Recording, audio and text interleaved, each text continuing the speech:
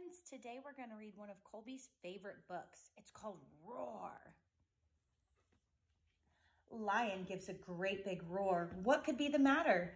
Who's he seen that's frightened him with high-pitched chitter-chatter? Monkey has a nervous face and calls out, ooh, ooh, ooh. Who is chasing after her with horns and a white beard too? Goat leaps onto a rock and gives a startled bleat. Which yappy little animal has scared her from her treat? Puppy hears a scary sound and gives a frightened bark. Which furry whiskered animal has chased him from the park?